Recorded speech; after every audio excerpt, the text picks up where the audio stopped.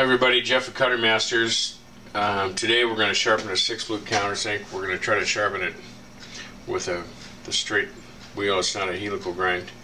The problem when you're sharpening these things, a lot of times manufacturers will have their own special clearances in that.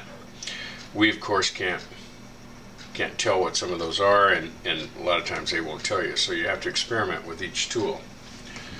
So at the moment we have this setup. This is a 100-degree countersink. Want to make sure the flute is level. We have the motor set at 5 degrees. You don't want to be too steep, otherwise when you get down towards center, you'll nick the flute that's directly above.